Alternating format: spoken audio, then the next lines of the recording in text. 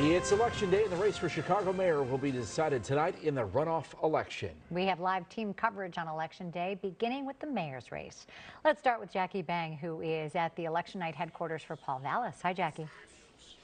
Hi, we're at the Hyatt in a very quiet and rather cavernous room, but in a couple of hours they expect hundreds of supporters to be here and celebrating a victory, and they hope it will be a victory, number one, and it'll be a victory tonight. They never know with the mail-in ballots, but they do expect that to happen. 5 weeks ago, he was celebrating a victory. 33% of the vote went to Paul Vallas. He bested his 8 other opponents, including the incumbent, Lori Lightfoot, and he expects to do that tonight. Now, we did catch up with Vallas early this morning, right before he voted at Healy Elementary School, and he did say that he felt very confident that he got his message across. He stuck with the message of fighting crime and increasing the number of police and bringing them into the community. He found great success in the primaries on that message, and he hopes it is the same now. He also said that this was an exhilarating campaign.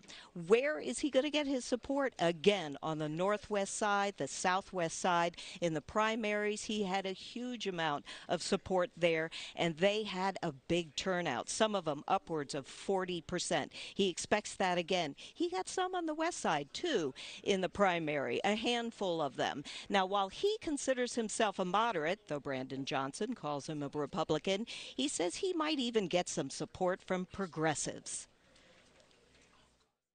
When you say Brandon Johnson's base, I've campaigned everywhere, and I like to think that my progressive agenda on investing on the south and west sides, on returning schools to the control of the community so that they can be centers of community activities. I think the things, obviously my stand on protecting women's reproductive rights, and obviously supporting, and early on, I mean, before many did, the issues important to the LGBT community.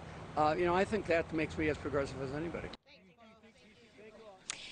In his simplest messages in these last 5 weeks, there have been 2. From Brandon Johnson, he's really narrowed in and said that Paul Vallas is a Republican veiled in Democratic clothing. As for Paul Vallas, he's really homed in on Brandon Johnson, who wants to defund the police, which Johnson, of course, says he does not want to do.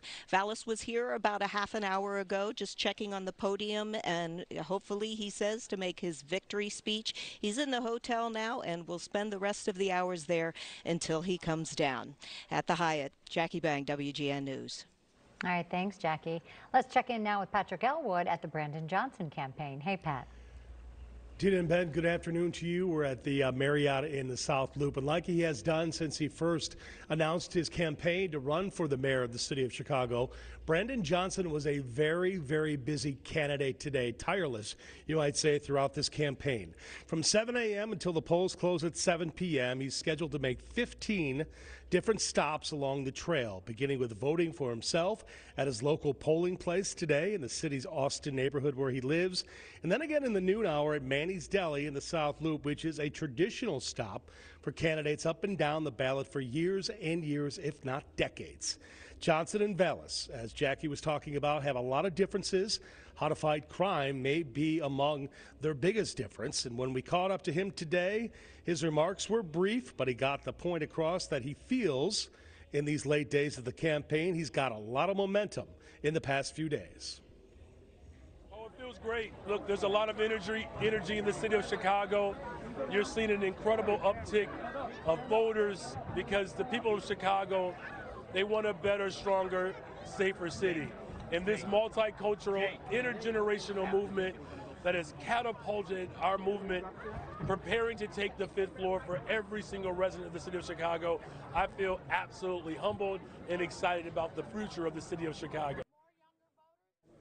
And when you kind of put things in perspective, when he first announced his candidacy, he was given a 2 to 3% chance of winning. He says if that can happen, then certainly he can win this election on this big day. Pretty quiet right now, but as the hours progress, Ben and Dina, no doubt this place will be teeming with Brandon Johnson supporters. And we'll be here to cover it all for you. Reporting from the South Loop, Patrick Elwood, WGN News. Back to you guys in the studio. All right, thanks, Pat. And we'll have more election reports coming up at 4:30. Then our special live coverage of the election results beginning at 7 p.m. after the evening news. You can watch us right here on Channel 9 or stream our coverage on WGNTV.com or the WGN Plus app.